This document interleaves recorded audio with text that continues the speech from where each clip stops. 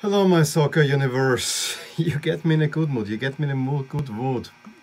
Milan just beat Juve in Turin 3-0, so I'm in a good mood. Although I have to say, everything that in the leagues that we're talking about in this video did not necessarily go exactly my way, but still interesting results up there. But I think in both leagues, I'm more, could have gone a little bit better. What do we have for headlines? Well, I think the biggest headline in Germany is surely that Dortmund is now in position and has it under in their own hands to be in the Champions League. That I think is the biggest news, and at the same time making Bayern the new champions. That Dortmund is delivering the championship to Bayern before they even played. I mean, they just needed to get a win, and they did it in an emphatic fashion. Hence, I'm wearing Bayern because, you know, they're new champions. So yeah, and I don't have to watch them up there on this wall until I change it again. Just gotta be. So that is unheard of. The other thing is that, of course, Lewandowski now is only one away from matching Gerd Müller's 40-goal record for one season, which is an amazing record. And you might say, okay, maybe the league was a little bit more even back then, blah, blah, blah, blah, blah, blah. Maybe even more goals scored. Although I think the Bundesliga in the 70s was really big on goals. If you score 40 goals in a season and you break a record of Gerd Müller, to me, this is the same as breaking one of Wayne Gretzky's records in the NHL. This is unbelievable.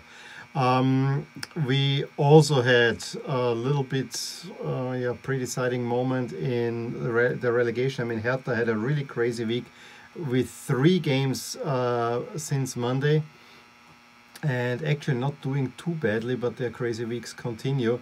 But Köln got dealt a real blow in the relegation battle as well, losing at home, and now definitely being more on the way down. I would say, yeah, and Austria, the referee stealing a win for LASK twice. And Salzburg still not champions because Rapid would hold a tiebreaker, a weird one.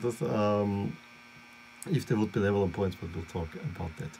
And so let's jump into the games. I said Hertha has a crazy week. They started on Monday with a 1-1 draw at Mainz, which is really, really incredible given how well Mainz has been doing. They followed this up with a rather impressive performance against Freiburg, where they were completely convincing, especially first with Piontek and Pekarik getting the first two goals, and then only late on they make it even 3-0 through Radonjic. So Hertha at that point moving squarely out of the relegation and picking up 4 points.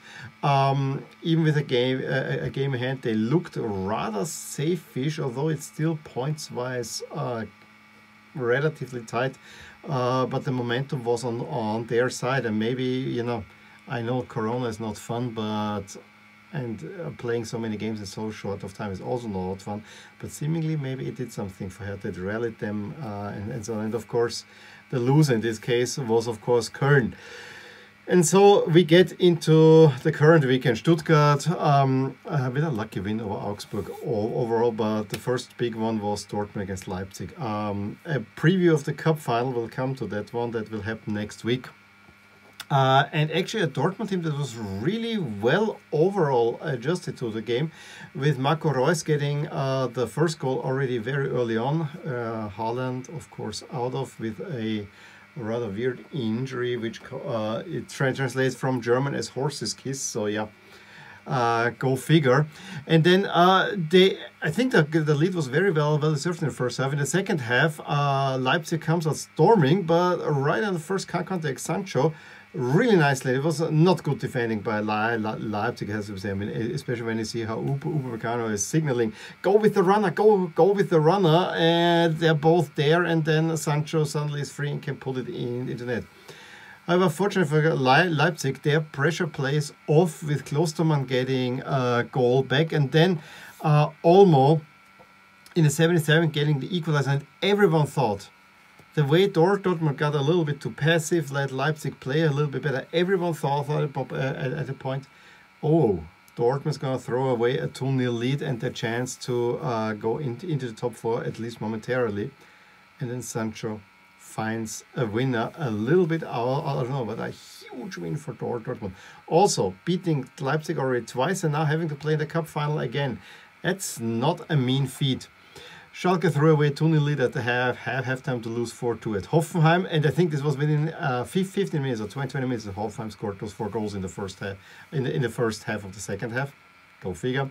Bremen, Leverkusen, a dreary 0-0. One good chance for Leverkusen, but it was not good overall. But, you know, a credible result for Bremen. Wolfsburg, totally deserved 3-0 over Union Berlin with Brekalo getting his first hat-trick. This guy has never scored more than 1 goal in a game, and now he scores 3. And he was the only change from the previous game that Coach Glasner made. So really, really interesting, that one. And Wolfsburg easing their stress as for getting into the Champions League. And then Bayern, yeah. I think Gladbach was in the game for about 15 minutes, although they found them already set themselves down after 2 minutes. Thanks to Lewandowski goal, Alaba with the assist. Thomas Müller, Lewandowski, Coman, 4-0 at the half. Lewandowski adds a penalty goal in the 66th to put his tally at 39 goals. Then even when Nianzou is sent off with a straight red, Leroy Sané can make it a 6th. I mean, utter destruction against a team that Bayern continuously have problems. And then they mentioned something interesting during the TV broadcast. With 9 titles in a row, there are school kids out there, and I'm thinking about my kids. Not that they care too much, but my older one, when she was born, Dortmund were champions. But ever since she was born, Bayern has gotten the championship. The little one hasn't known anyone else but Bayern as a champion. Again, they don't really care. But this is just staggering. To be honest, the last time Bayern was not champions, I was not even a father yet. So that that you have to put in perspective. And then also the Thomas Müller and David Alaba have now 10 titles. That's a big statistic. And Alaba is now leaving. Thomas Müller could potentially add on. We have to see. As for today's games, Köln very quickly down 2 goals to Freiburg. They find a way back through an Anderson goal in the 50th. Then they had a goal just, I think, in early stoppage time. I mean, first of all, they missed a penalty through Duda. So this was the first one. Then they had a goal, but Hector in the build-up got the ball somewhere here-ish. I couldn't really see it, but it was given as a handball. I thought it was a really tough call, and instead of getting the equalizer, Grifo and Schmidt in stoppage time add 2 more, make it a really resounding result. That was way too high. Frankfurt, Mainz getting the lead through Onisivo and then holding off on Musa. Frankfurt really didn't look good, but in the last few minutes, I think Kostic had a double chance in the first half. I saw most of the game, but it really looked like Frankfurt's gonna lose that one. However, they get the goal for Rusic in the most spectacular fashion that you can imagine. It was a really nice run, I think, from Kostic in a back pass that Rusic takes. It is blocked. The ball comes to Silva, who he comes against Rusic, who is lying on the floor. And with the lower foot just stretching it and lobbing it, and it hits a little bit the head and going into the incredible goal. And then Frankfurt had actually the chance to find a winner as well, which would have put them again in the top 4. But no, they cannot find it, and now they are a little bit in trouble. However, Mainz is a very important team, as we'll see. They will play in the next round. They have to play Dortmund at home, and then they also have to play Wolfsburg. So Mainz could very well decide who will go in. And then Hertha, again not losing, 0-0 against Bielefeld. Bielefeld probably a good point for them. So in the current standings, the only change is that Dortmund goes ahead of Frankfurt and is now also odds on to make it in the Champions League. Wolfsburg looking relatively comfy, but not to be honest. They also don't have an easy program with having to play Leipzig in the next round, although after the cup final, which could actually throw a wrench into the whole thing, because Dortmund Leipzig play the cup final on Thursday, and then they have to play the Bundesliga round on Saturday. That could be interesting. So we have to see. And on the bottom, Augsburg now really looking in danger, having a huge game against Bremen. Köln doesn't look pretty, especially Bielefeld picking up that 1 point. But they have a game that they should win, and they have another huge one. I think we will look at the next games in a little bit. If we look at the expected standings, I mean, it tells as much that Bielefeld, especially when we let's first look down. I mean, the movement is all not in my favor. I really would like to have Frankfurt in the Champions League. I really would like to have Köln safe. The moment, nothing of this is happening. Bremen just about barely ahead of Bielefeld and Köln. It's still very tight, and Augsburg could be dragged into this, although they have 35 points. I'd rather have those points too, but it's by no means safe. And on the top, it's also rather tight. Wolfsburg just a point ahead, expected ahead of Dortmund and Frankfurt, so still lots to play for. I already alluded to it. We have a few games, but first we have another makeup game for Hertha. Their crazy week continues on the 12th against Schalke. Away from home should be a win, and that probably will see Hertha through. And then on the weekend, at the moment it's all Saturday at 3:30. I'm not sure if they will not move things around, but this is what I know at the moment. We have a huge game between Augsburg and Werder. That's for relegation, absolute big one. Similar to Hertha Köln, it's a must-win for Köln. If Köln doesn't win that one, it will be difficult for them. Bielefeld against Hoffenheim probably could snatch up a few points, because there's not much to play for Hoffenheim.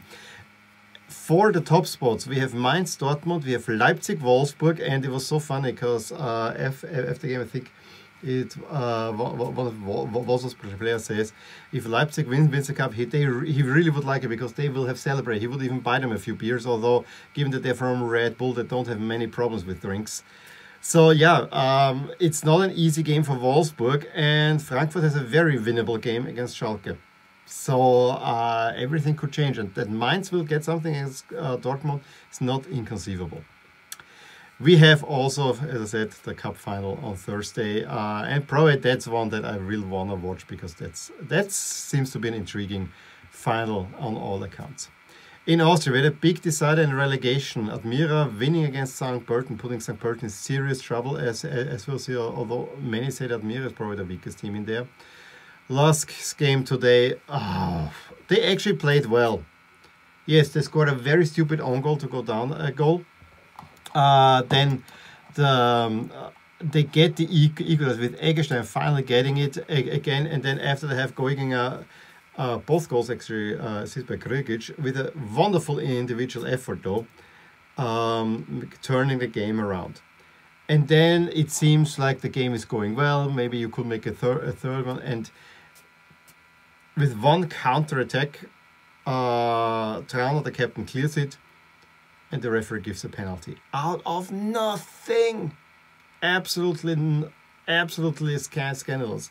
Fredriksson from Juve actually converts to 2. But just 10 minutes later, Trauner, after a throw-in from Holland, puts in the ball into the net. It's really nicely done. 3 minutes later, again the referee. Again, Fredriksson against Trauner. There is nothing there. Fredriksson falls down. Another penalty. And Trauner being sent off with yellow red. He felt completely empty and couldn't believe it. I couldn't believe it. And I usually am not going at the referees, but the referee stole that game. 1 penalty, okay, but 2, no. Yes, missing chances. There were enough chances to win that game, and this is a problem. There were also the own goals, so yeah, you can put it on LASK show, as the coach said, but the coach went straight at the referee and told him what he thought about all that, and yeah. Points dropped for LASK, and we will see that is actually big. Even though Sturm loses to Salzburg, which was good, Wolfsburg wins at Rapid. Where's this coming from? Turning the game around very much due to a red card that Rapid was given later on, and then the in stoppage time gives the win for Wolfsburg. They lost 8-1 just a few weeks ago. So yeah, that did not help either, and this is exactly why I don't like Rapid, because once you need to have them win, they don't. It's so easy to hate them. So in the table at the moment, yeah, it looks nice. LASK is more moving up over the RC with the chances. I mean, the upcoming games are against Wolfsburg, against Salzburg, against Rapid. I don't see them making many points there. Maybe 3 points in Wolfsburg, because we have been racking up points consistently there. However, if I look now at the expected standings, LASK suddenly in 5th. And that's the position I don't want to have. I'd rather have 6th than 5th, to be honest, because 5th means you have to play the winner of 7th against 8th, which is for the final Europa League qualification spot. It is a shambles there. As I said, we have a middle ground, Wolfsburg against LASK. Not an easy one. Salzburg needs to pick up a point to win against Rapid Wien, because we're having points at the moment. If Rapid and Salzburg would end level points, Rapid will be put ahead, because their point total was really rounded down. Crazy rules. And then on the weekend, LASK Salzburg. Yeah, what to expect? Sturm against Rapid. I really would like Rapid to win, and I don't know about the other game, but I feel the way the momentum is going for LASK, it's not very positive, and I'm not very excited about it, because the season is just long. They're all tired, whatever. I just want the season to be over. But if we can finish in 3rd, that would be great. I just don't see it. In any case, please let me know what you thought about the games in the Bundesligas this weekend. Give me a thumbs up if you enjoyed this video. Subscribe to my channel if you want to see more. And I will talk to you soon. Bye. Hey there, I really hope you enjoyed this video. And if you did, here are some videos and playlists that you might enjoy too. Also, please consider subscribing to my channel and click the little bell icon, as it will remind you whenever something happens in my soccer universe. And with that, have a wonderful day. Bye.